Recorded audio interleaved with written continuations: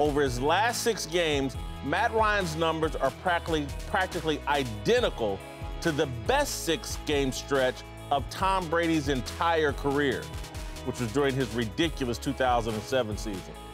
Listen, again, Tom Brady has the experience advantage, but to me, when it comes down to who's playing the best football at the quarterback position going into this game, it is Matt Ryan. Do you know what you just said? What? 6 games. This guy, Brady, has been doing it for 15 or 16 years. Now, you just said 6 games. I'm talking about right now. I'm talking about right now. You know, this is like when, you know, that started off and I was a little worried when we said, is he the next Tom Brady? No. He's not the next Tom Brady. I'm not going to agree there.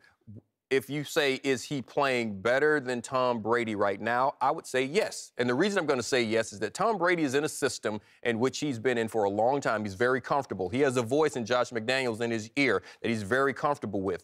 We give guys like Alex Smith a pass when they have all these different coordinators coming in. Matt Ryan has learned a new language in 2 seasons and mastered it. You look at the way he's playing right now, right on par with the way Tom Brady is playing. That's why I say he's playing better, because he had to learn a new offense, listen to a new voice, work in with different players, and it's been working at this level. I think he's playing better right now based on that. Eric. And we're saying right now. I'm not talking about over career. I know, but we bring up some historical things. Tom had the 4 games where he wasn't playing. He's 39 years old. He deals with change every single season. He lost not in his offense, though. Different players. Different players. But I'm saying, but not, he makes not in them the all, language. He makes them all play better because of how he plays. He loses his biggest offensive weapon in Gronkowski. I mean, to say that Matt Ryan's playing better than Tom Brady... Right now. That's all we're saying. Not over the course of the career. Because his stats are a little bit more impressive? No, because of what we see. But to me, it's not just a function of stats. It's how well you run the offense, how well you can deal with different game plans, with different defensive approaches. Let's see how well Matt Ryan plays against what New England throws. But we've already seen look how well he's played all season. Jones. But look at what he's got a guy who is unstoppable when he takes the field, and he has been playing that well. When you have a receiver that is dominating the way he is dominating right now, it makes it a lot easier. And 2 running backs. It's a shame that New England doesn't have a running game or an Edelman in the slot that people can't cover. You know, if he had those things, there's no telling what Tom Brady would do. Well, I'm just saying, if you put Matt Ryan in the New England system, is he going to play as good as Tom Brady? And if you put Tom Brady in the Atlanta system, is he going to play as good as Matt? You guys keep changing the question because y'all don't want to deal with the fact Matt Ryan is playing right now. Because it's not apples to apples. You got to look at what they're dealing with, the things they have to overcome to evaluate who's playing better.